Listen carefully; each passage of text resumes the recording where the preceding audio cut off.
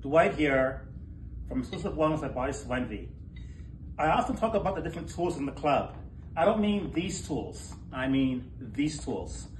Here we have the bicycle bar.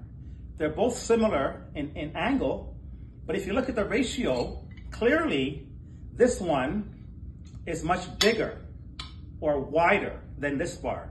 So clearly they cannot work exactly the same thing.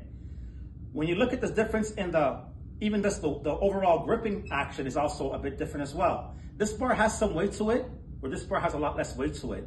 So clearly they're different in isolation. The same can be said about the triangle bars. This is the most used known bar across the planet when it comes to pull downs. But you also have this other triangle bar. If you look at the ratios once again, it's a lot bigger. This bar is also a lot heavier. I'll say it's about 5 pounds, where this bar may weigh a pound.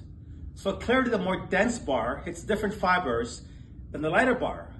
The argument, well, what if you're doing a pull down, why does the weight of the bar really matter? It does, because you have to also compensate for this as load. So it has to matter.